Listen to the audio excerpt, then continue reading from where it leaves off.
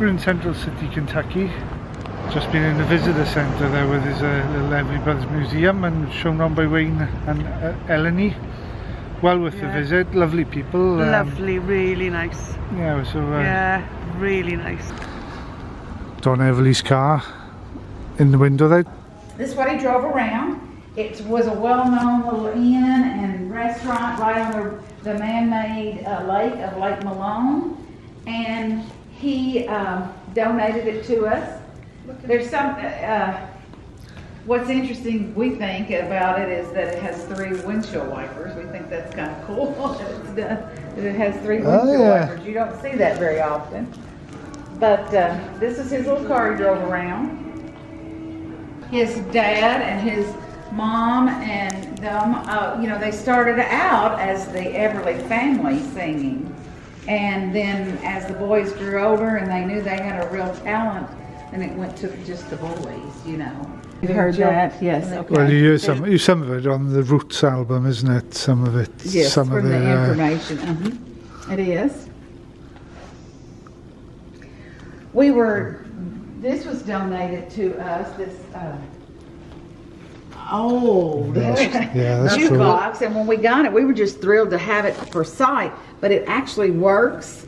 And when we got it, it didn't work, and so come to find out, it was all it needed was a 97-cent fuse, and it works. So you can pick a song and play it. I think he must have picked one, but Wake Up Little Susie, I mean, you know about all the songs.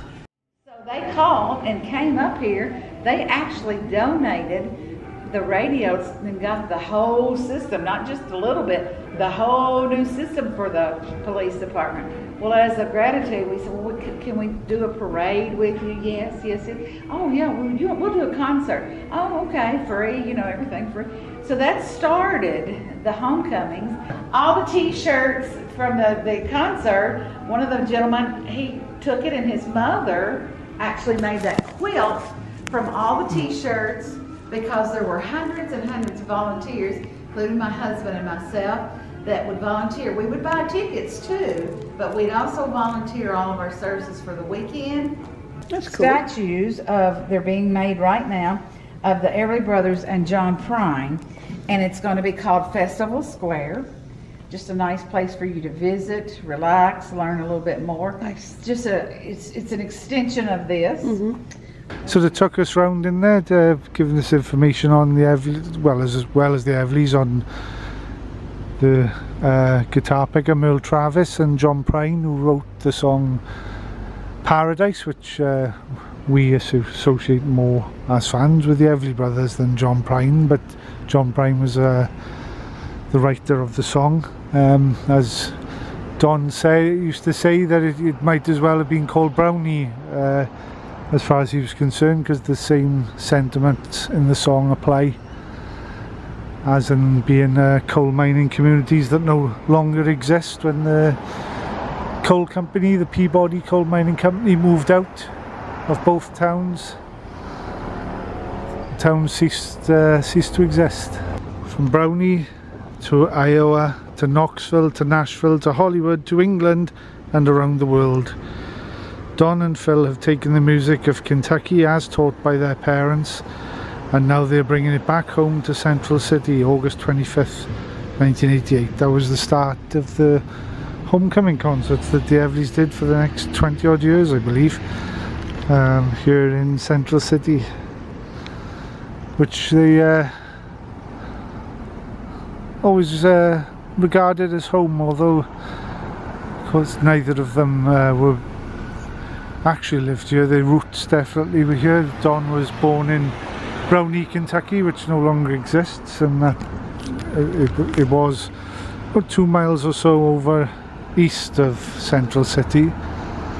And of course Phil was born in Chicago, Illinois, when the Everly family moved up not long after Don was born. Thumb-picking legends down here: Mose Rager, Ike Everly, Kennedy Jones. Kennedy Jones showed Mose Rager and Ike Everly the thumb-picking style, and they enhanced it further, and they in turn were instrumental in Merle Travis, the successful country music artist in the 40s and early 50s who popularised thumb picking nationally. But it was Mose Rager and the Everly brothers' father, Ike Everly, there who really taught him. There's John Prine and Jim Walker. Jim Walker plays flute. Apparently he's been on many films soundtracks, including Titanic. And John Prine, again, like the Everly brothers, not born here. He was born in Detroit, I think she said, or was it Chicago? I can't remember now. But his family were from Paradise, and that's why he wrote the song. Well worth a visit, well worth a detour. It is a bit off the track of Nashville and Memphis. Works off donations as well, so make sure you put something in the box.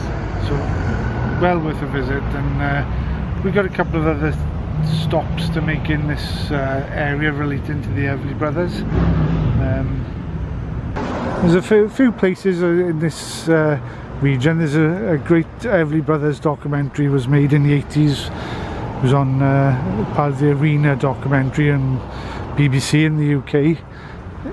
It's on YouTube. It's a really good documentary, and a lot of it is filmed around this area, so I'm just going to go to a few spots relating to the documentary that the Everly brothers were visited during that documentary. The first one is not far, a couple of blocks away from here. So just come up the hill from down there, and in the Everly brothers Arena documentary they show their cousin Ted Everly is the pastor of this church, Lighthouse Baptist Church. And when you come up to film it, purely because in that documentary it shows Phil Everly singing Amazing Grace with other members of the extended Everly family here in this church. So it's had a little bit of modernisation over the years by the look of it, but the outside is basically the same church.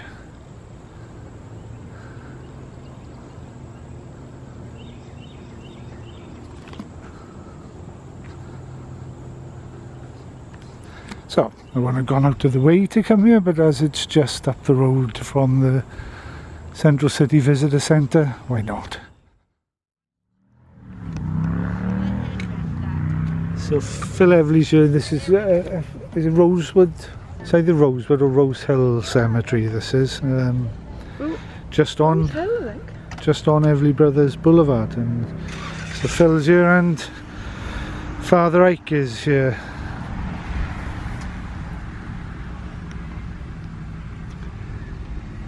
Ike Everly died October 22nd, 1975. That was during the 10-year separation the Everly brothers had, and it was reportedly the only time during that 10 years that the Everly brothers got together and actually spoke, was at Father's Ike's funeral. So this is the family plot. The Everly brothers' mother, Margaret, who died in December 21, was actually buried down in Woodlawn Cemetery in Nashville. And Don Everly seems to be a bit of a well-kept secret at the moment where his final resting place will be. Ike Everly, of course, is from this area. Although he was actually born in Iowa as well. He, at a very young age, he moved here to the Brownie area. He was down the mines at 13, Ike Everly. Befriended Mose Rager, and between the two of them they were taught the thumb picking style by one Kennedy Jones, who himself had been taught it by black singer Arnold Schultz, so a black guitar player. But anyway, Phil was born in Chicago. Don was born in Brownie, but was only a baby when the family moved to Chicago, so Neither of them grew up in this area, but they definitely had their roots here. And this, it's interesting, the song Green River on the 1972 album Stories We Could Tell that Don and Phil wrote. They talk the song Green River, which is a few miles over east of this point here, but Green River is the predominant river of this area. And in the song they say, Green River, you're still my home. Why did I roam, Green River? Someday I'll come home to stay. And certainly with Phil, it looks like that came true. What's that there? Oh, somebody's placed the stone there, is it? Let it be me, is it? Mm-hmm.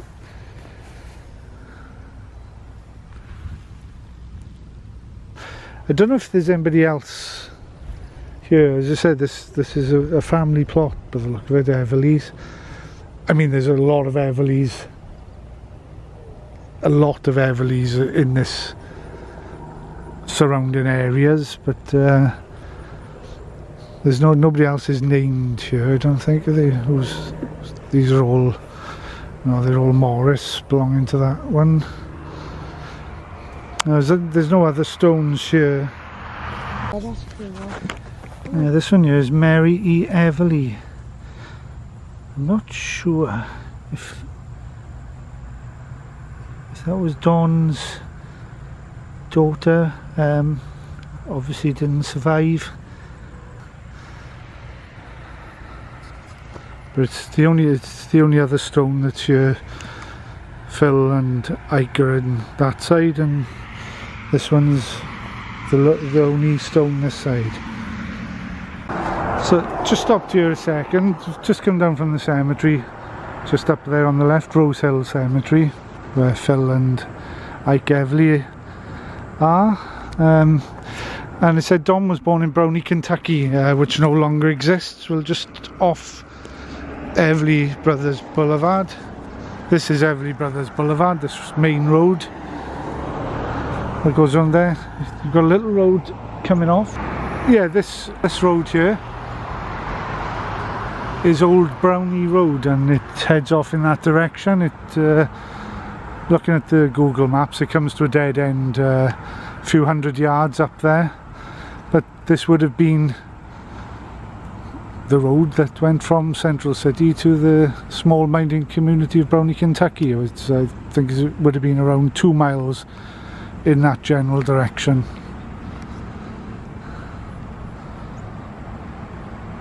Another little point of interest is that sign down there, Everly Auto Sales. Just pointing it out, it used to be Ted Everly, the Everly brothers' cousin, who was featured quite prominently in the Arena documentary about the brothers. That was his company. He's since died, but I would have guessed that it's still in the family. So we've come here to the city of Drakesboro. We've come here because Mose Rager lived here, one of the big friend of Ike Everly, the Everly's father. And there's a fountain commemorating the 4 legends here: Kennedy Jones, Mose Rager, Ike Everly and Merle Travis. Muhlenberg County, Kentucky is known around the world as the home of thumbpicking, a style of guitar playing that is characterised by use of the thumb to play bass and rhythm, while the fingers play melody and harmony, resulting in an impression that at least 2 guitarists are responsible for the sound that is created. The individuals that are credited with developing this unique style and ultimately passing it on to guitar pickers around the world have become known as the 4 legends. Those men are Kennedy Jones, Mose Rager, Ike Everly and Merle Travis. Yeah, so Kennedy Jones was shown it initially by a black guitar player, Arnold Schultz, and he in turn passed it on to Mose Rager and Ike Everly, who in turn passed it on to Merle Travis, who became the most successful commercially of the four. Mose Rager apparently wasn't too interested in becoming a star, shall we say, and lived here in Drakesboro, the house through the trees there. It's in the Arena documentary. The Everly brothers come to visit Mose Rager at his home, and he shows them a bit of the guitar picking there. So we've got the 4 guitars, 1 for each. And as it happens, the fountain is off today. It doesn't look like it's been on for a while, actually, does it? No. Although saying that, in this heat it's not going to take long to dry out. It could have been on yesterday, and I suppose. if they, yeah, it's a shame the fountain's not on, but there we are. Candy Jones and Merle Travis, and there's a little memorial for Mose Rager here in front of his home, his former home. A unique personality and legendary country music thumbpicker who was known as Kentucky's shy guitar master. He was a country music pioneer and legendary musician in his own right, who enjoyed every day being himself. Merle Travis once said of Mose, "We're all imitations of the greatest." Erected in 1992. Yeah, that's the house behind there, and you can see Don and Phil pull up on this little street here, Guitar Avenue, and they get out and walk up the little bank there up to the house, and then they're talking with Mose Rager inside the house. So about Ike Everly there, it says he was one of 10 children born in Muhlenberg County in 1908. I'm sure he wasn't. I'm sure. I'll have to check that. I'm sure I read that he was born in Iowa, but his parents moved to Muhlenberg County when he was very, very young. Like many other countyans at the time, Ike started working in the coal mines by the time he was 12 years old. Ike's father played fiddle, was likely among his earliest musical influences, and encouraged Ike to pursue a career in music. At around age 16 he got his first guitar. Ike Everly's guitar roots are much the same as those of his friend Mose Rager, learning the thumb-picking style of guitar playing from Kennedy Jones. Before the era of rock and roll, Ike, Charlie and Leonard, the original Everly brothers, thrilled audiences with their vocal and instrumental abilities. Seeking opportunities in music and having a desire to leave a life of coal mining in Kentucky, Ike moved his family to Shenandoah, Iowa in the late 1940s, where he managed to get his own radio program for him and his wife Margaret. Soon their sons Don and Phil would be a regular part of the Everly family act, appearing on various television programs including The Archie Campbell Show. The traditional country-style music performed by Ike during this period began to decline due to an upswing in rock and roll music, for which his sons would rise to the top of the charts as the Everly brothers. Ike died in Nashville in October '75 and is buried in Rose Hill Cemetery. Yeah. Mose Rager, he was born in Ohio County. He lived all his adult life in Drakesboro from 1931 to his death. At age 40, Mose went to Cleeton to see the man that played chords up and down the neck of a guitar. Cleeton was a small town in between here and Central City. And it was in Cleeton he met Kennedy Jones, the person he credits for teaching him the thumb and finger guitar method. And Mose Rager is buried alongside his wife Laverda in Ebenezer Cemetery, the same place that Merle Travis is buried. So yeah, brief little stop. There's a couple of signposts down the way here just to show us we're on the more of an Everly Brothers trail. It's the Everly Brothers that have initially brought us up on this detour into Kentucky. So here up by the city of Drakesboro City Hall, this main road through is West Mose Rager Boulevard, going obviously past Mose Rager's home there. And that street going up there is named for Ike Everly, Ike Everly Avenue.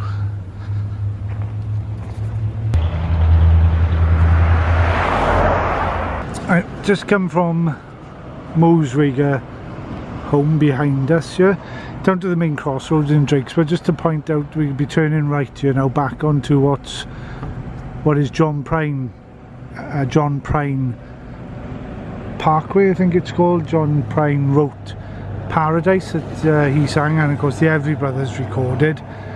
I showed back up in Central City the old Brownie road. Well, the road going straight through these lights, straight on, eventually comes out in what was the town of Paradise. Brief stop here for two song references. I don't know if you can hear me above the noise of the water.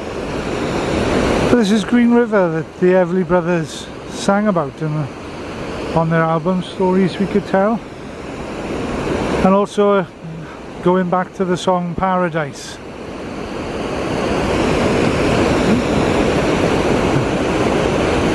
Again, John Prine wrote, and that I've got by the Everly brothers. The lyrics mention, when I die let my ashes float down the Green River, let my soul roll on up to the Rochester Dam. I'll be halfway to heaven with paradise waiting just 5 miles away from wherever I am. This is the Rochester Dam that is mentioned in the song. We haven't purposely come out of the way to stop here. It was just a happy accident when I was doing the route that I saw that the road passes right by this lower end of the Green River and the Rochester Dam.